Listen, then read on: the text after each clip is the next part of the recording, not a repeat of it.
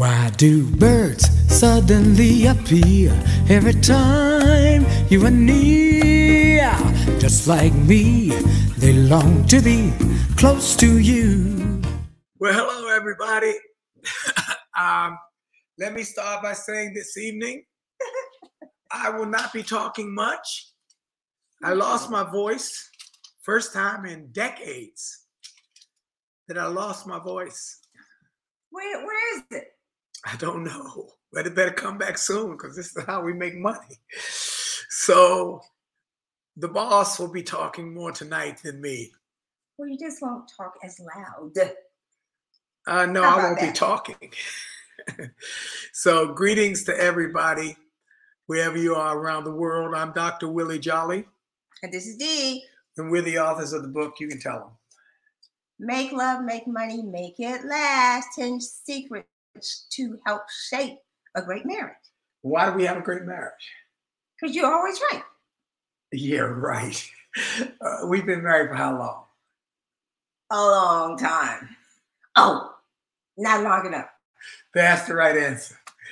How long has it been? 38 years. I know you're testing me because I never remember. And we haven't had an argument in? Since yesterday. You can't say that. That destroys our brand. Our brand. Oh, I forgot. We haven't had an argument in 45 years. That's what happens when you let me talk. I should let her talk. She just messed it all up. She'll come up with whatever's on the top of her head. We've been married 38 years, haven't had an argument in over 36 years now. And is that true or not? That is true. The first 2 years were a challenge. Yeah, very challenging. But we learned some wise principles from some wise mentors.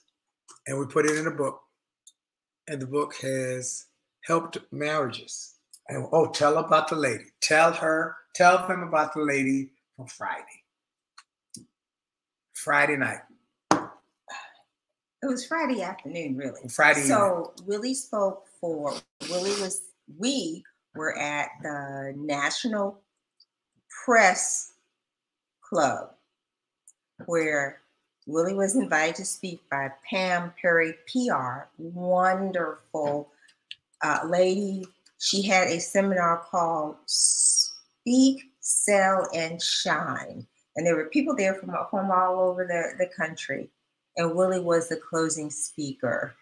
And a really good group of people. And one of the participants, who's from Atlanta, I think, said to me, I watch your program and you helped save my marriage. So I was like, okay, so after this is over, you gotta tell me about it. And in the midst of her explaining it to me, he pulled me away so that we could sell product. But anyway, she was explaining about how the communication aspect of it, along with some other very specific things, helped her. Her mate didn't initially read the information or wouldn't listen, but it changed her. And in changing her, it helped their relationship. She came up to me and said, your book and your program saved my marriage. Wow. Our book and our program. So we are grateful. So we want to encourage everybody. If you know somebody, a couple who are struggling, it may be you, but if you know any couple that's struggling in their marriage, encourage them to go to Jolley Marriage. Get 2 copies of the book, one for each of them.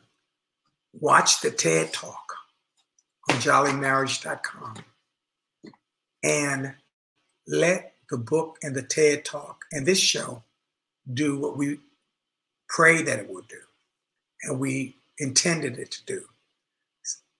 Save 1 million marriages. Enhance 1 million marriages. So, as a result of me having a cold on Friday and speaking, my voice is gone. Where did it go? I don't know, but I sure hope it come back soon. I gotta get my voice back. So thank you, Terrence here. He said, rest your voice, Doc. So I'm gonna let the boss talk more tonight. Okay, so this is a holiday. This is in some areas. It's a federal holiday.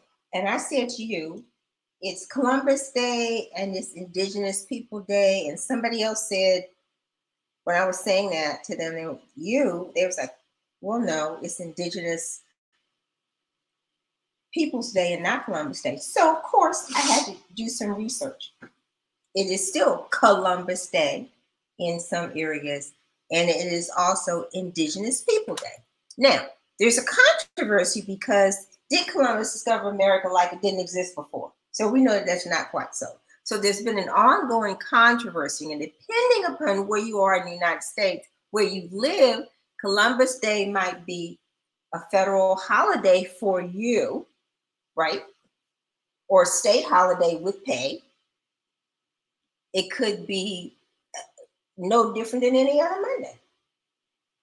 It depends upon where you live, okay? So about 2 decades ago, the states individually began to really evaluate how important it is and whether or not it needed to be a public holiday.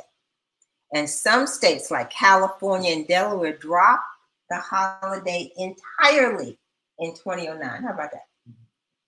Isn't that something? Wow. I'm a history buff, so they dropped it entirely. And DC renamed the day Indigenous People Day in 2019. So we have a day off, but it's not called Columbus Day. It's called Indigenous People Day. And so it's still kind of ongoing discussion. But that's the backdrop of it. But it doesn't matter for us because we're not federal employees, right? And so we work all the time anyway. All right. So can you tell us what our topic is for this evening, which came out of our Friday program at the National Press Club? I will speak sparingly because of my voice. Gentlemen at the press club. While you were giving your presentation about the value of speaking, the credibility factor and all of that, raised his hand to ask a question before the end of the program as you were wrapping up. He asked the question, what do you do when you want to start a speaking business or any other business and your spouse does not support you in that effort? What do you do? And I told him. And the short answer was? And the short answer was? He was losing his voice then too. That you have to change their thinking. You can't force them into it. You can't make them support you. But just like you lead a horse to water, you can't make them drink, but you certainly can salt the oats. That's what I did with this one. Are you saying I'm a horse? He's saying I'm a horse. Oh my God. Oh, yeah. So will you anyway, let me loose? If you go loose, I'm going with you. Okay. So when we got married, she was not an entrepreneur, had no interest in being an entrepreneur. Tell them why. Because I have security issues. And? That's enough. How about your parents? Well, I grew up being an entrepreneur. So we had a grocery store, we had a laundromat, we had a hair salon. Everybody worked 24/7. No vacations? No, they enjoyed it. They were together all the time. All the time. So I was not privy to that part of it. All I saw was that we worked all the time. My brother and I, we worked at the grocery store. We helped with the hair salon.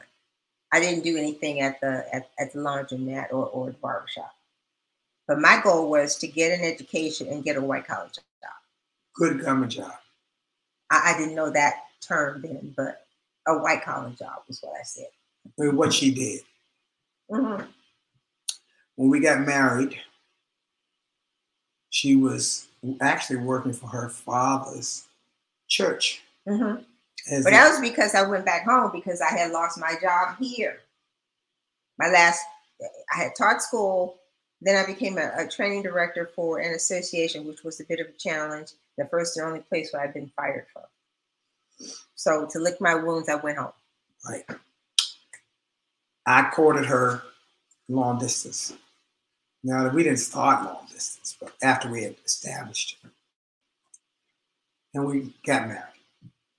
And she came back, worked for a law firm. And got recruited to work on Capitol Hill.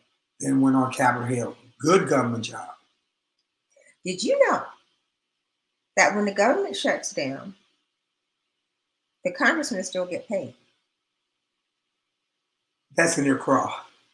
She says that to me every day. You have to think about this. There's no sense of urgency to help the people who the ordinary government workers. They can argue, the congressmen and senators can argue forever because they're still getting paid. There's something wrong. Yes. That's disingenuous. Okay, back on the topic. Okay. And so I said, I'm going to start this speaking business. I want you to come work with me. She said, oh, no, absolutely not. But she didn't discourage me from starting it. And I was supportive, and I carried the health insurance. Correct. And I didn't have a fax machine. I would go down to her office sometime and use the fax machine. But I needed her. I carried the health insurance. And so I had the regular paycheck. I had to convince her to see my point of view. I carried the health insurance. And what I did was, I didn't try and make her come. I influenced her to change her thinking. There was an audio cassette tape called The Strangest Secret by Earl Nightingale. And I listened to it. And I listened to it over and over again. And then one day, I got an idea. I should get her to listen to it. But I didn't go to her and say, you need to listen to this tape. That would have been I was wise enough to say to her,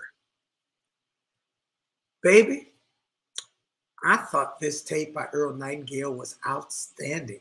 It was incredible. But I'd like your opinion. Stroked her ego. And she listened.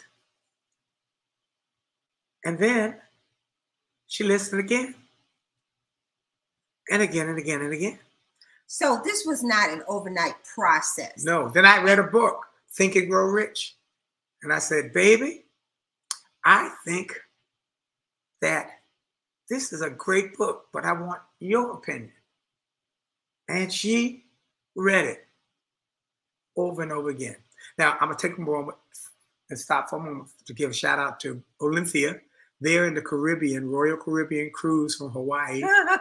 And thank you for... What a great place to be. I thought about y'all. Tell Ronnie my voice is gone, but I thought about y'all. And there's our son is on too. Delatoro McNeil II, our other son, and peak performance expert, keynoter, conference host, recently inducted into the Speaker Hall of Fame. I got the honor of inducting him on the night I got the cabinet. He got the Hall of Fame. And I'm so proud of Mr. I'm so proud Dr. Delatoro I'm McNeil. so proud of him. So proud of him. If you never heard him speak, he's one of the greatest keynote speakers on the planet. So on TV a lot. Yeah, so I'm gonna stop talking. I'm gonna let her talk. Y'all see his struggle here. Go ahead. Tell about how I convinced you. You tell the rest of the story. Well, it was over time. It was over time. Which is what you did not get.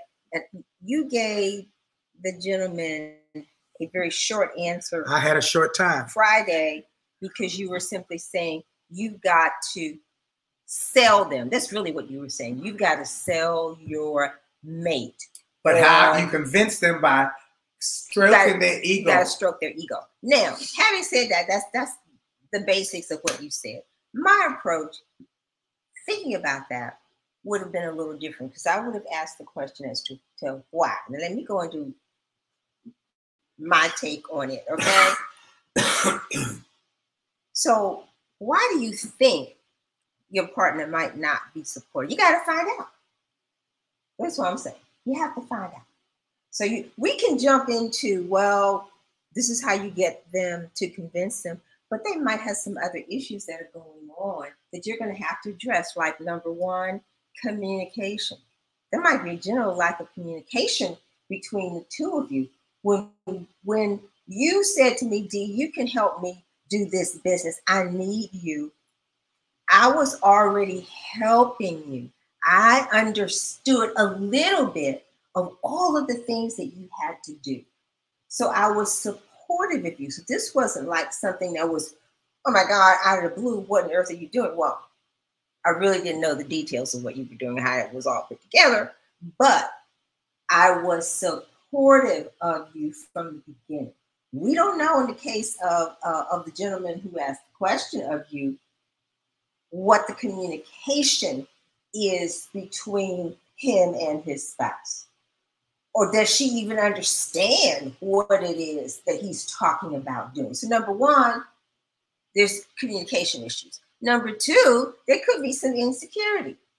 Now, okay, so he's like, I'm rah-rah, I'm ready to go out and live my dream.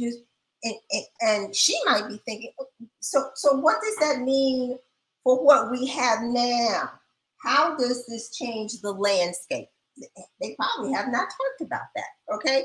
Sometimes the partner might feel threatened by the change and what it will do to their relationship. Will the spouse's new success make changes in their relationship?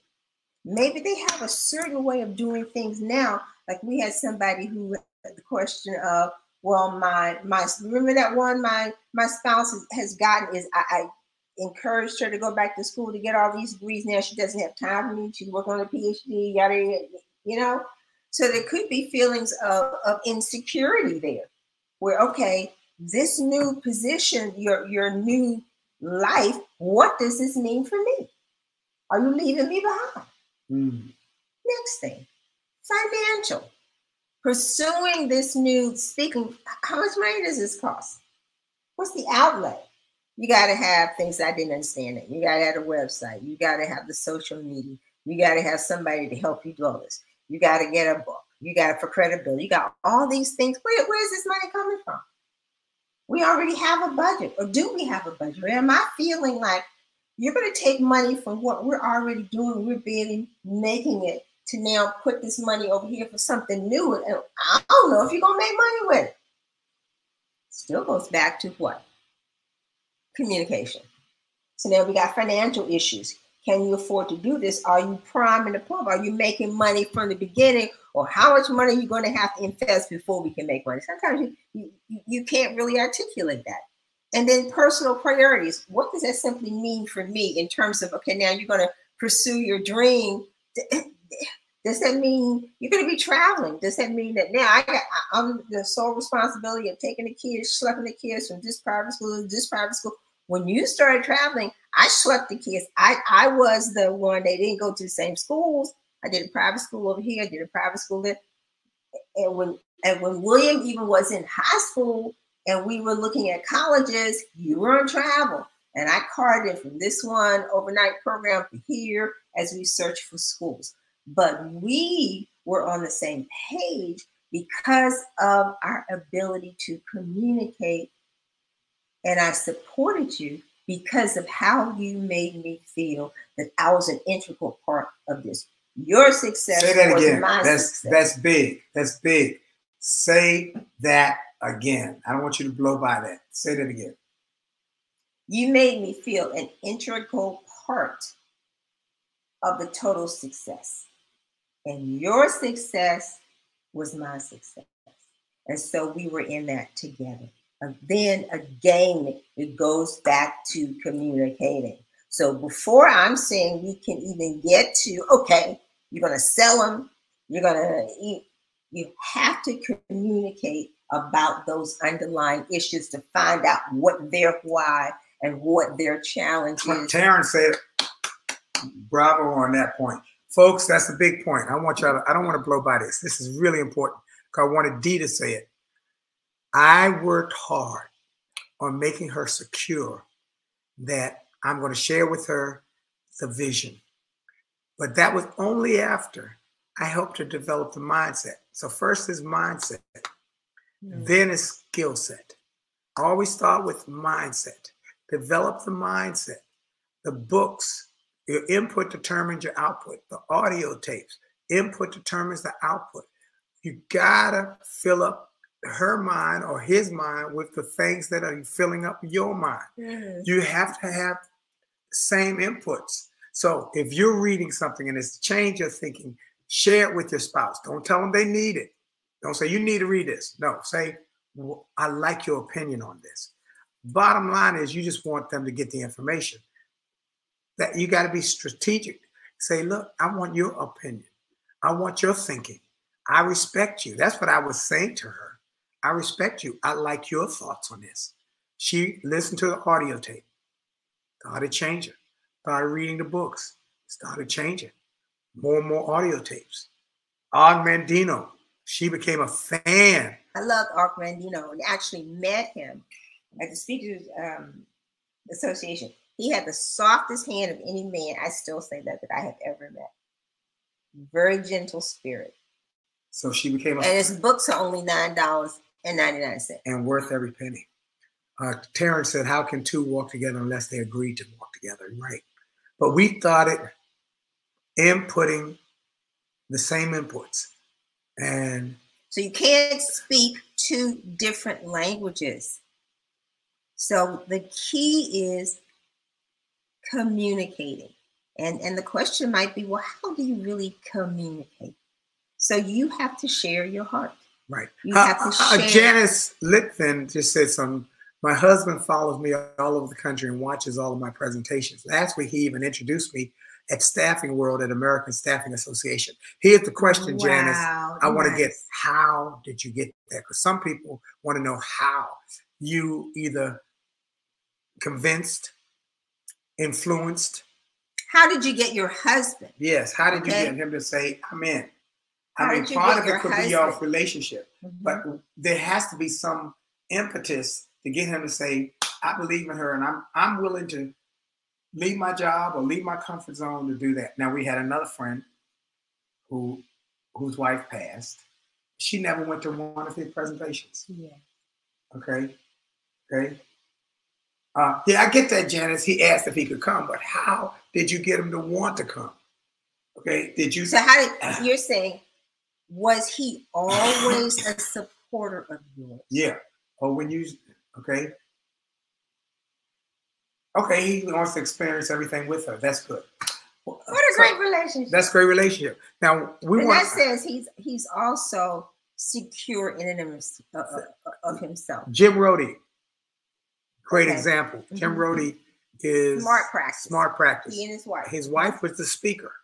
So he was in the background and managed the money. You know I love him. And he would go where she went, and they would work together, and they would travel together. So again, they made each other feel secure and important. That is key. Thank you so much. Brenda said you both are a great tag team. Thank you for the information. So let me go to Terrence, because he's been saying funny stuff up here. He's been saying he's looking for a woman who, how could you, let's see, my dream is so simple. A wife that makes 7 figures, a wife that makes 7 figures, a wife that makes 7 figures. He said he's got his eyes closed. Okay. All right, folks. This is a very powerful, when the man said that, I knew he was struggling. Oh, he worked the crowd with me. That shows you that he is proud of her. Yes. That's the strength of their relationship. Yes. So I want to encourage people to understand that this is a process that is built on communication. It's built on respect and trust. And it's built on also And Dee hit some good points there. Finding out why people are not, if you can find out why, maybe it's insecurity. Maybe it's... So that's not... That's very good, Dee. But that's not just asking the question. It's kind of like what I've said from years ago in terms of studying your mate. So this is a gradual thing. So when you say, okay, you got me to leave my Capitol Hill job, which is really... Oh, tell how we got it. I did it, though. Tell the truth. How I did it. 1 day a week. Okay, I agree. Because I told you, I had the insurance. Did I tell you I had the good health insurance? Did I say I had the Blue Cross? I think you said that somewhere along the way. Health insurance. Did I say that? I think so. Did I say I got paid? I don't know if they still do that. I got paid once a month. So the budget once a month, but I carried the health insurance. So what happened? I said, okay, I'll stick my toe in the water. So Congressman Dallas's office, Carlotta Scott, shout out to Carlotta Scott, who was the AA to the congressman, agreed to let me work 4 days a week. Now I was still getting paid full salary. I worked 4 days a week on Capitol Hill and 1 day a week with Willie as I tried to figure out what in the world he was doing. I said, okay, right? That's because I was an outstanding employee. I really was, because I did a whole bunch of stuff. Even lunch hour, I took my lunch hour late so I could go pick up William from Christian school and bring him back to the office so that I could work 6, 7, 8 o'clock at night, whatever it took. Then I gradually, so it just happened over 6 months or so. Then I was like, okay, I'm going to try. I got to 4 days a week with Willie and 1 day a week on Capitol Hill. You know, they were wonderful people to me. And then with that, then I left.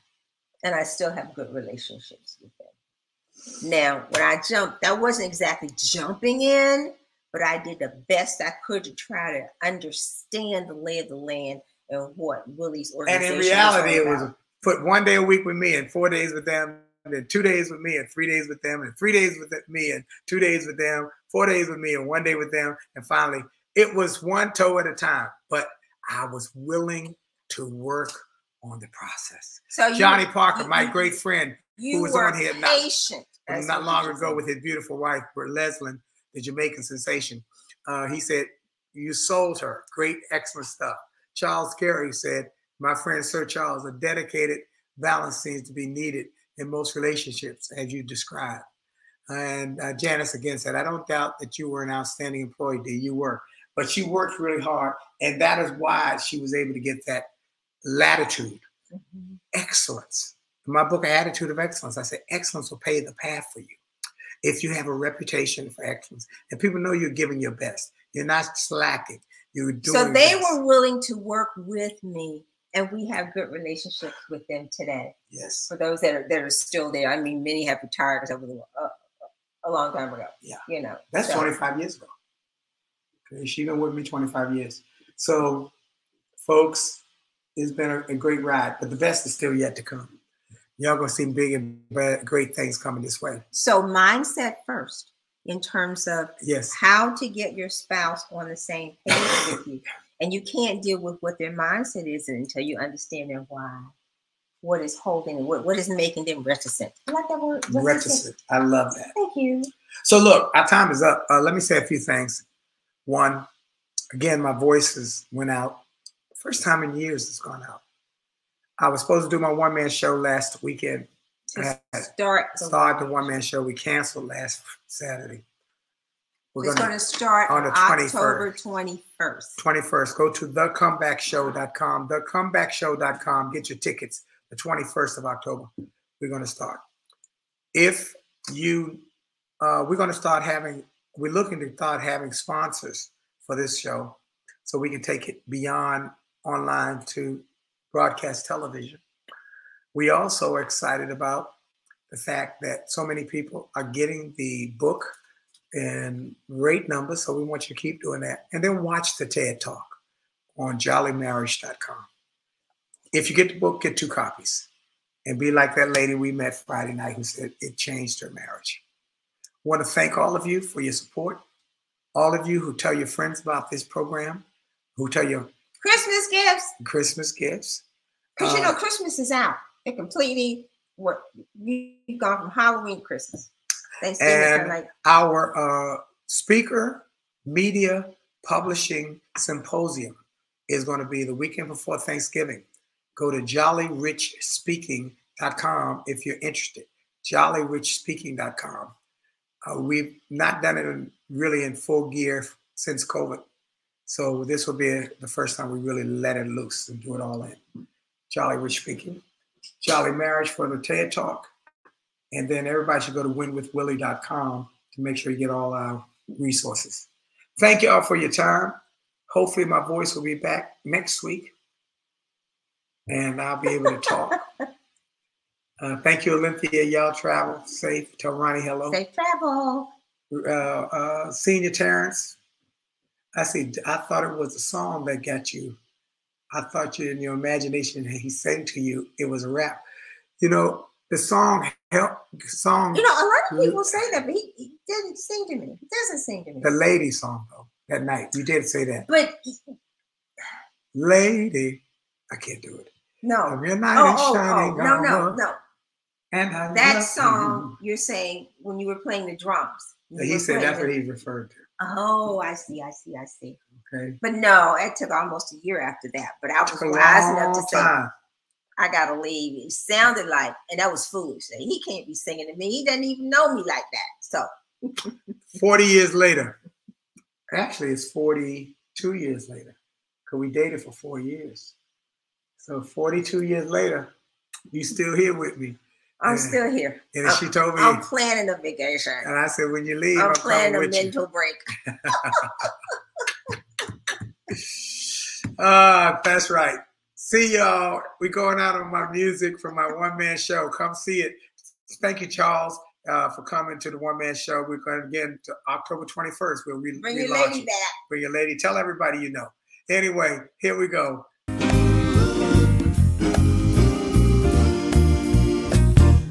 Why do birds suddenly appear every time you are near? Just like me, they long to be close to you.